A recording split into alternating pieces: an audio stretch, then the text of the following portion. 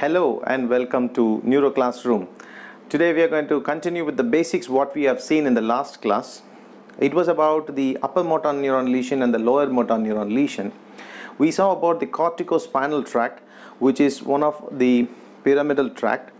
But apart from that, we do also have a corticobulbar tract, very often ignored tract when exam questions are asked to students. Here also we have upper motor neuron and a lower motor neuron.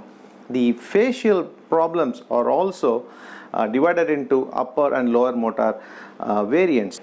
So the corticobulbar tract, as we saw in the pyramidal tract, do arises from the motor cortex of the brain, that particularly the cerebral cortex in the frontal lobe.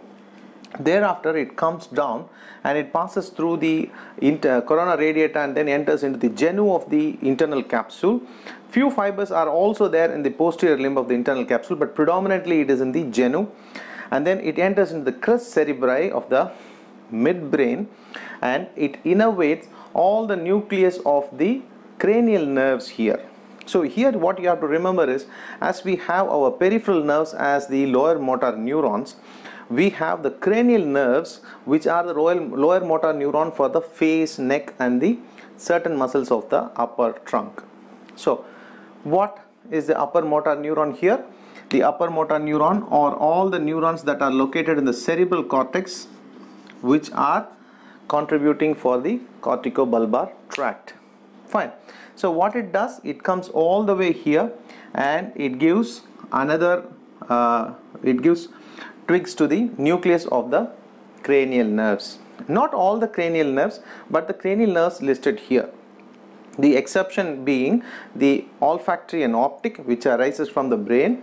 The remaining all other cranial nerves arises from the brainstem, and the spinal accessory nerve has some twigs onto the spinal cord also. So predominantly all the 10 cranial nerves except the first and second arises from the brainstem. So this is what is very important here. Now the information from the upper motor neuron are relayed into the nucleus of the respective cranial nerves, and from here a twig arises. Here all the cells which are here are similar to the anterior horn cells of the spinal cord, and they are the lower motor neuron. For example, if you take this glossopharyngeal nerve, you have nucleus of the glossopharyngeal here, and from here the glossopharyngeal nerve comes out. So which is the upper motor neuron and which is the lower motor neuron here? The cells which are there in the cerebral cortex are the upper motor neuron for the corticobulbar tract, and the respective cells which are there in the cranial nerve nuclei, which gives rise for the cranial nerve, or the lower motor neuron. So what you have to remember is, when there is an injury to any of this area leading up to the nucleus of the cranial nerves, this causes an upper motor neuron symptom, and in the nucleus or below the nucleus, if there is any problem, then that is going to lead to a lower motor neuron symptoms. So very similar to the corticospinal tract. But what is the difference between the corticobulbar and the corticospinal tract? The corticobulbar tract do not predominantly innervates the opposite side. 50% of the nerve fibers remains on the same side and 50% of the nerve fiber goes to the opposite side. This is applicable to the other side also. So the crossing over takes place 50% only. The 50% remains on the ipsilateral side. Whereas if you see in the corticospinal tract, the fibers, 85% to 87% of the nerve fibers crosses onto the opposite side, and only 10 to 12% of the nerve fibers remains on the ipsilateral side. Fine. So here that is the major difference. So that's why you can see here I have mentioned it like it comes here and innervates onto both the sides of the oculomotor nerve nuclei. Next is the trochlea. For trochlea also it innervates onto the either side. For trigeminal it innervates onto the either side. For abducent it innervates onto the either side. But when it comes to the facial nerve, here there is another twist. That is, the facial nerve can be divided into upper quadrant and the lower quadrant based upon the facial distribution. So this is the upper quadrant and this is the lower quadrant. This is the opposite side, upper quadrant and lower quadrant. If you divide the face into 4 quadrants,